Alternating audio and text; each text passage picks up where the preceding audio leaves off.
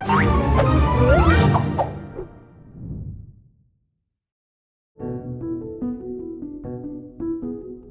centuries, Russia has hidden its dark side behind a facade of romantic myths. Myths that paint it as a victim, a liberator, a misunderstood missioner. But what if the truth is simpler? Join us today as we deconstruct the 5 biggest lies about Russia and expose the ugly truth hidden beneath. This is Matryoshka of Lies, an intro.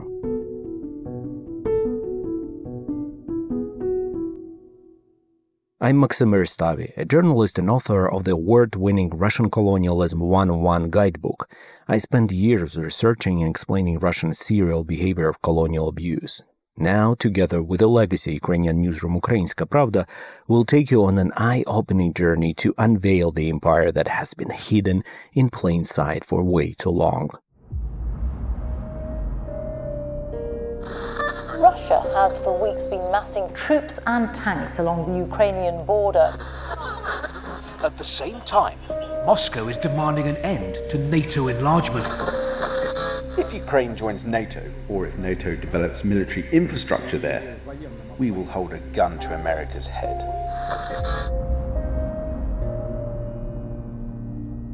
It has been 2 years since genocide and Russian full-scale invasion of Ukraine started, but watching foreigners talk about it today, I feel the same frustration as I did back then.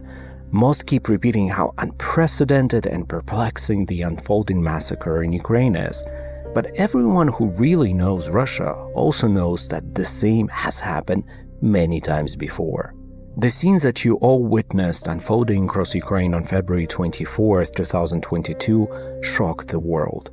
But Russian neighbors were shocked somewhat less. All of them can share a similar story of abuse, or even several. Russian tanks rolled through Budapest in 1956, crushing the Hungarian Revolution. Prague Spring in 1968, choked by the same Moscow grid. Grozny, flattened by Russian carpet bombing in Ichkeria, Chechnya in the 90s. Sakartvelo, Georgia in 2008, sliced by Russia. And these are just a fraction of examples from less than a century of recent invasions. Well, first of all, it's important to remember that the war has been going on for 10 years now, not just 2, as many in the West seem to think. That's Val Voshchevska, Ukrainian human rights campaigner. In this podcast, voices like hers, along with others who have experienced Russian colonial rule, will be our guides. In 2014, it became clear that Putin could get away with blatant aggression, and no one seemed willing to intervene. But for Ukrainians and others who experienced centuries of Soviet colonial rule, even 2014 wasn't a new dawn. We, Ukrainians, carry our trauma, our memories, but also our resilience within our own family stories. It's no secret that Russia, like any other colonial empire, first tried to erase our history, our independent history, the one that proves we have our own language, identity, land, and values, and of course, the history of being oppressed by them for so long. Today, they're doing it again, bombing archives, forcing our children to be re-educated under their system, and imposing their curriculum. But we still have our family stories, passed down through generations.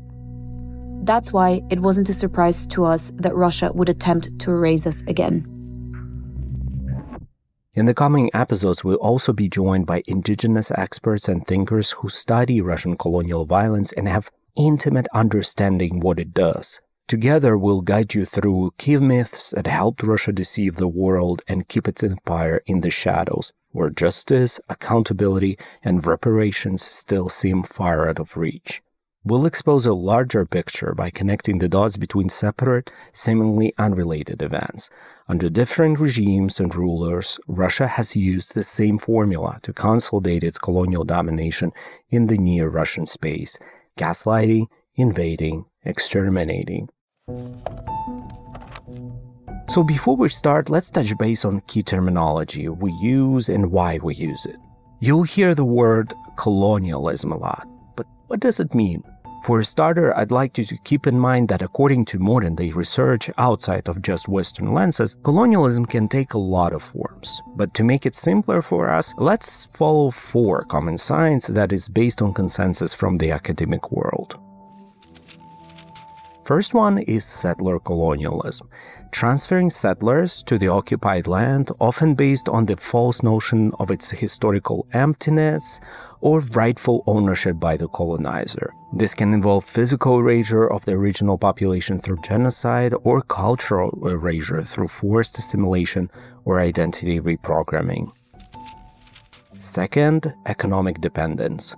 Colonies remain heavily reliant on the metropole, providing raw materials and cheap labor while being prevented from developing their own independent economies.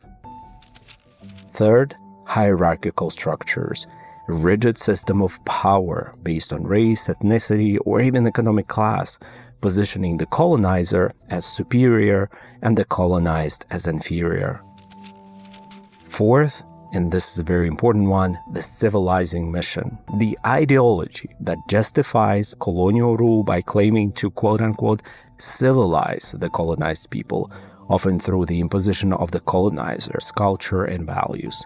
This often masks exploitative practices and ignores the richness and complexity of existing indigenous cultures. As you hear more stories and examples we share with you in this season, please keep those 4 sides of colonialism in mind. It will be your guiding light to recognize the empire, but also it will help you to realize that genocide in Ukraine isn't some isolated event.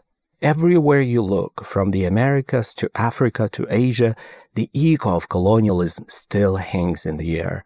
It seeps into how countries deal with each other, and it shapes people's lives in the way we might not even notice. So if this feels familiar, ask yourself, what if the struggle of Ukrainians for freedom is much closer to your home than you originally thought? You might think, okay, we hear you, Russia has a legacy of brutal domination of the neighbors, but why is it so important to call it colonial? Why is it easy to blame Putin for recent events? A more detailed look into Russia's action requires us to consider its historical background. This is Mariam Naiem, a prominent Ukrainian researcher of decolonization and Russian colonial culture. Putting all the blame on Putin helps explain the country's wrongdoing in the last 20 years, but what about the 40, 50, or even 100 years before that? To truly understand Russia's path, we need to see it not just as something created by Putin, but as a part of a long history of Russian imperialism.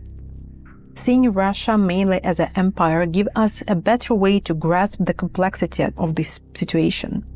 This perspective encourages us to look beyond Putin as a symptom and instead deal with the actual problem, the historical and systematic foundation of Russian imperialism. By recognizing this broader historical context, we can understand the persistent patterns of expansion, seeking influence, and geopolitical moves that go beyond a single leader's times in power. Exploring the story of Russian imperialism, we face a complex history built over decades and centuries. This method allows us to go deeper into the analysis of the root causes that have influenced Russia's crime. It could help us to create strategies that tackle the systematic issues rather than just reacting to the actions of one person. Also, it is a good explanation why it is not Putin's Russia, but Russians' Putin.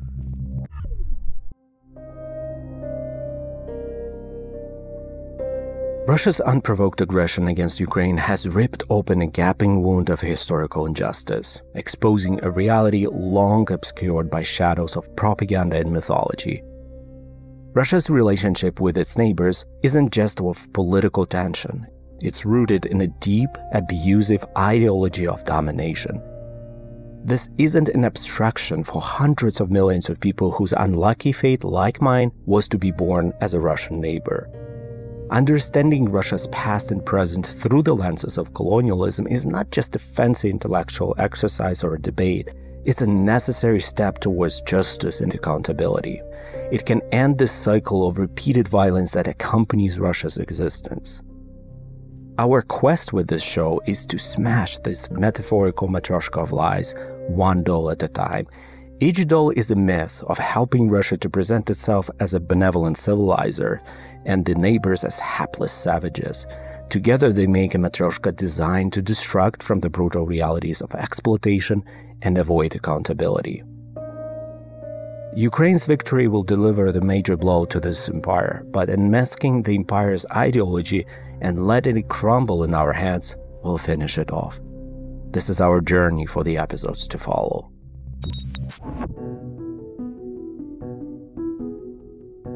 This show is written by Yev Kopiika, produced by Alina Poliakova, mixed and sound designed by Anastasiia Fedoskina and Dmytro Volkovinskyi. Co-produced and narrated by me, Maksym Eristavi.